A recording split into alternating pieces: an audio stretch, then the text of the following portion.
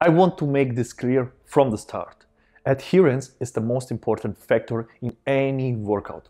You can have the most perfectly designed program if you don't stick to it. It's worthless. So the right question to ask yourself is, how do you design a workout that is easy to stick to? Or if you are a coach, one that it is easy for your client to stick to. Because even if you think you have an iron will and can handle anything, there is no reason you want to make things more difficult than they need to be. To ensure adherence and long-term success, a workout needs to include three things: flexibility, feedback, and enjoyment. Let's talk about each and more detail. First, flexibility. Having a flexible workout that can be adapted and modified based on your changing needs is crucial for adherence. Think about it in this way.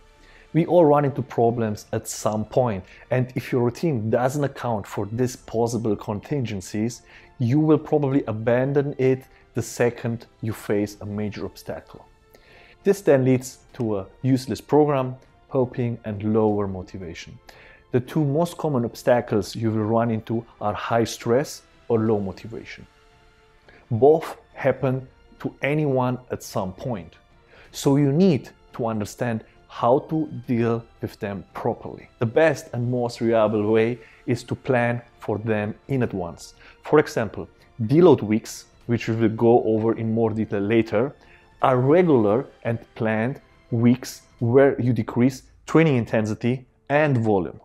This gives your body enough time to recover from accumulated fatigue and helps you not burn out. Another way you can make your program more flexible is through a list of substitute exercises that you can use when you don't have access to a gym or a favorite machine. We have all stayed at hotels with subpar or no gyms whatsoever, and knowing what to do in that case will help you maintain your normal training schedule and stick to your rhythm.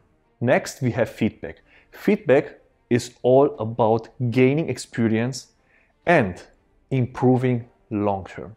That means tracking your lifts and learning to listen to your body. The reason feedback is so critical for adherence is because it's the only way you will want to train long term. How will you know if you are improving yourself if you aren't tracking your workouts? And how will you stay motivated if you aren't improving yourself? So you see, getting feedback is really about helping yourself stay focused and making sure you stay on track.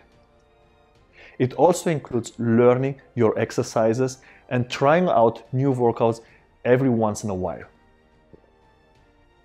That's why you gain more experience and figure out what training style best suits you. This leads me to the last factor that will ensure adherence, which is enjoyment. Enjoying your time spent training is the number one determinant of long-term muscle growth. No one will stick with a workout they don't like for months or even years. So you want to always design your program around lifts and exercises you like doing. While I have a list of must-do exercises like the big four, this doesn't mean you won't see gains unless you include them in every gym session. For example, even though I tell every beginner to try all squats, a lot simply hate them and just can't see themselves doing heavy squats regularly. In that case, try to find a good substitute that you like. This could be the leg press or hack squats, for instance.